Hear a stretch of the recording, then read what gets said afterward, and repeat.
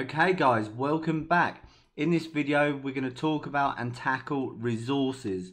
Now resources is a huge part of making bots with BAS, okay, and something we're really going to have to get into for you to make the best bots possible. Okay, I'm going to try and explain what resources are, okay. At first it probably won't make any sense to you, but after we've finished this video it should make some sense to you after you've seen some world life examples. Okay, what resources, guys, is basically any kind of control that we use within our script. So it could be a text file, a list of usernames and passwords, a list of proxies, it could be a database connection, it could be a set of random numbers or strings that we can then take and use within our script. Okay, so I'm going to show you live examples now.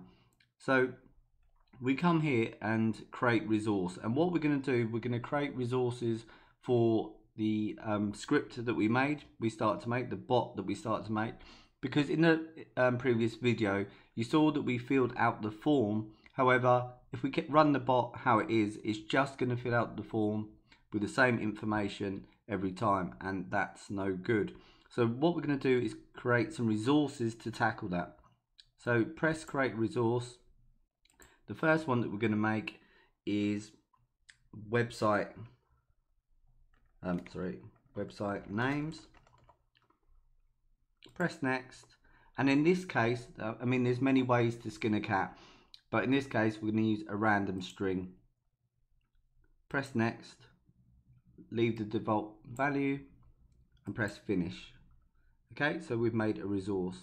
The next resource that we're going to make is called passwords.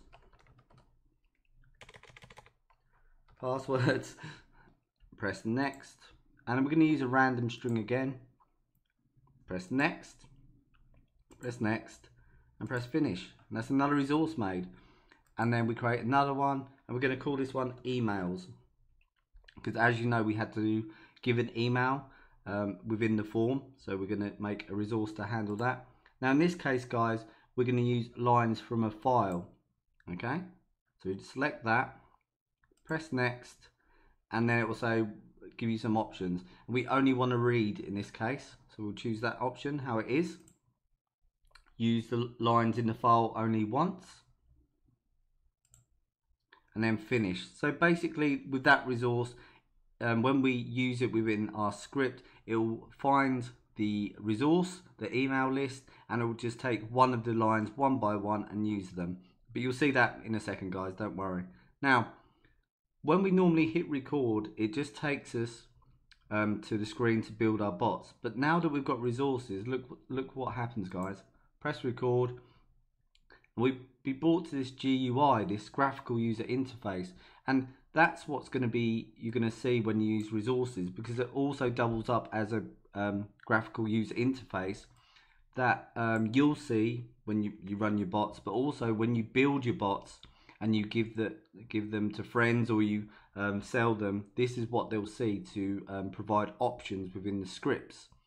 So this will become clear, guys. So for website names, you saw that we said give random string. So we click the option there to fill out that resource, and we're brought to this screen.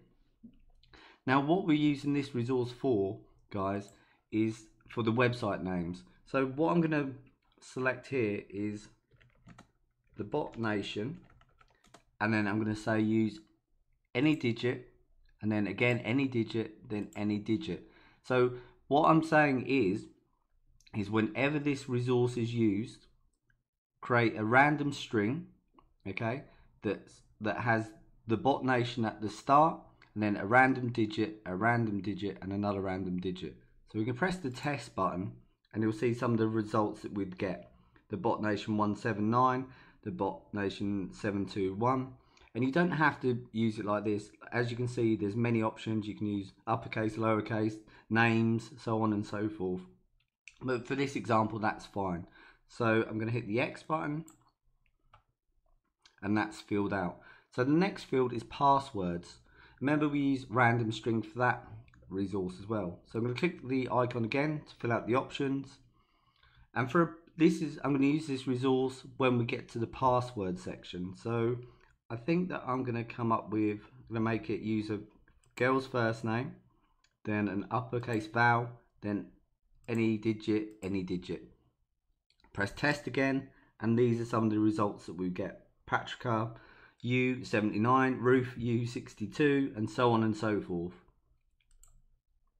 Now for the third resource was emails, and remember this one was a bit different, guys. We said to use a file. So when we click the icon to fill out the options here, we have to tell where the file is that's to be used. So I've made one here, guys, that's called emails. I'm just going to open it up so you can see all this file is a list of made up email addresses. So I'm going to select that list. So basically whenever that resource is used in a bot, it will find this file where we've told it to find it, and it's going to take a line from that file. We said just use each line once, so every time it's used it will use a different line one by one. Okay, so we press OK.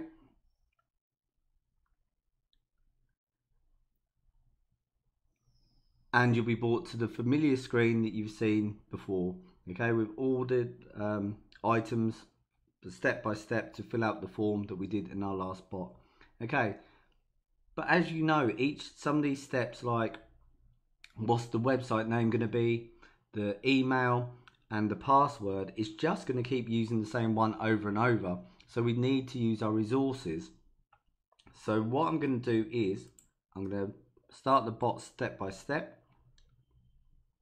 So we come to the website, we click the button to fill out the form.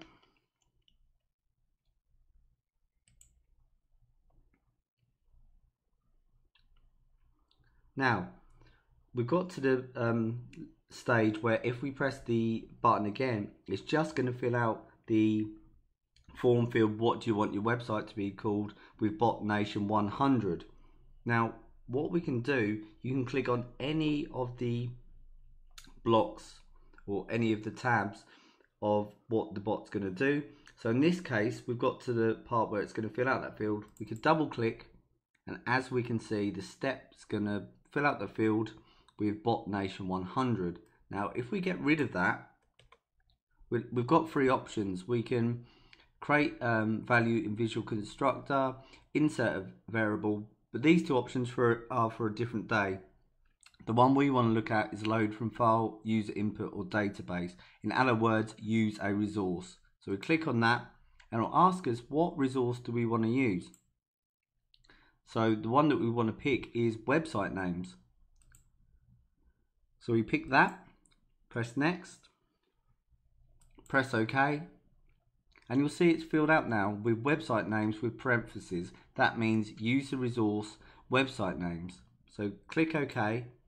Now look, guys, what happens when we click the next button. It's going to fill out the field, but it's using the resource. So you can see it's filled out the field with the Bot Nation 651. So we said whenever the resource is used, to fill out the box, to fill out wherever it's been used with the Bot Nation, random digit, random digit, random digit. And that's exactly what it's done. So we've called the resource there, and Bass has used the resource and filled out the field with the information. So I hope that's starting to make a little bit of sense now, guys. So the next stage, if we pressed next step, it would fill out the email address with Dino Big Man 700. Now we don't want the form to fill out with that every time. So what we do, let's edit the step, get rid of the Dino Big Man 700. Now the option we want to use is when we want to use a resource, we always use load from file, user input database, which is the middle option. Now which resource do we want to use? Well, we only made three: emails, passwords and website names. So in this case it's emails. Click the next button, the OK button, and you'll see it's filled with the emails resource now. Click OK. Now look what happens. That's right, it's use the resource. So what was the resource? We said whenever the resource emails is used, to go to a list. We said where the list is and pick one of them, one of the lines from the list and insert it. And that's what's happened, guys.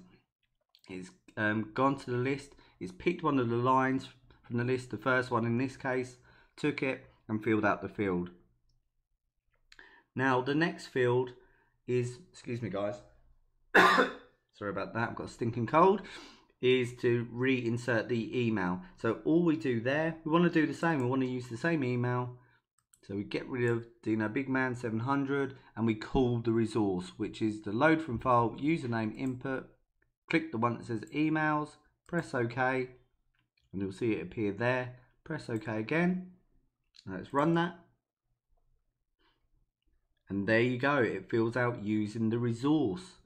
Okay, and the last one that we want to use it on is the password. Now if we press run now, it would use the same password, Ruby 777 star.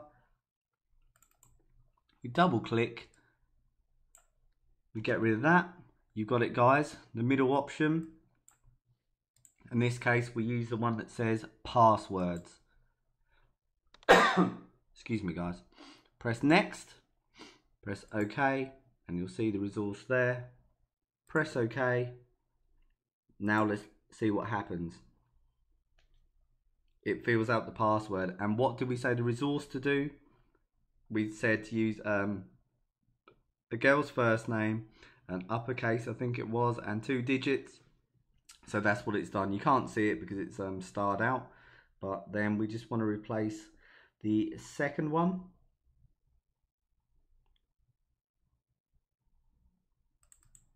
Oops. Once again, get rid of what's there. Let's call the resource, which is called passwords. Hit next, press OK, and we're done. Let's run that. It will fill out the next password, and then we press next step, and it's going to go and fill out the reCAPTCHA.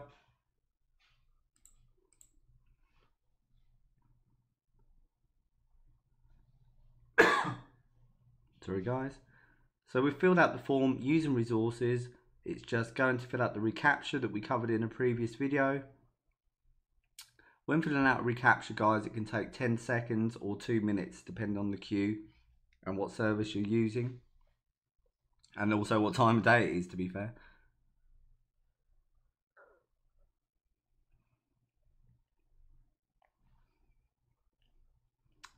Need some of that music you have when you're on the phone, you know, the shopping music, and when you're in a queue.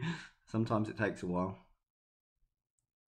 But I hope you're starting to understand resources now, guys. We're basically, when we replace an option with a resource, it will just call on the resource, and that could be a list, it could be a random string, it could be a database connection, and it will read from that.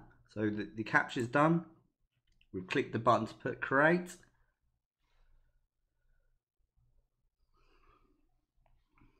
And it's just deciding, but it's going to let us create that website.